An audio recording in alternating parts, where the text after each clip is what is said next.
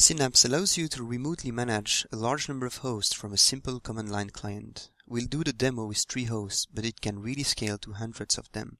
The first thing we do here is to discover the live host. We see 2 of them are up. As soon as we start the service on the third one, it's going to be detected by Synapse. We don't need to know the host name, we don't need to know the IP address. The machine automatically registered itself to the Synapse network.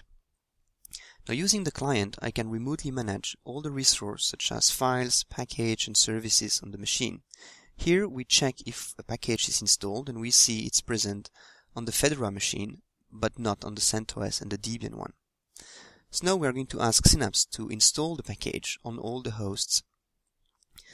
And Synapse will do that. We don't have to care about the package manager ourselves. Synapse knows if it has to use yum or apt, whatever, depending on the target system. Now we see the package has been installed on the 3 hosts. We can use Synapse also to manage files.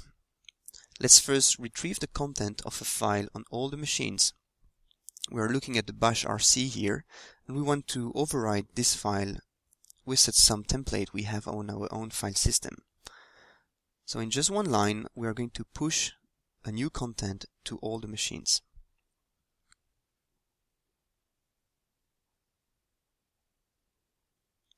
We see 3 hosts have been discovered and the file has been updated on all of them.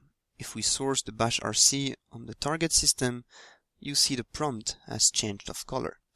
Now let's edit this file on all the hosts in just one line. So we ask Synapse to edit the content. Synapse will bring a file editor with the content of the file. We change the value, and as soon as it's saved, you can see that the file has correctly been updated on all the machines. This was a very short demo. Synapse can do much more. Please check our website for details.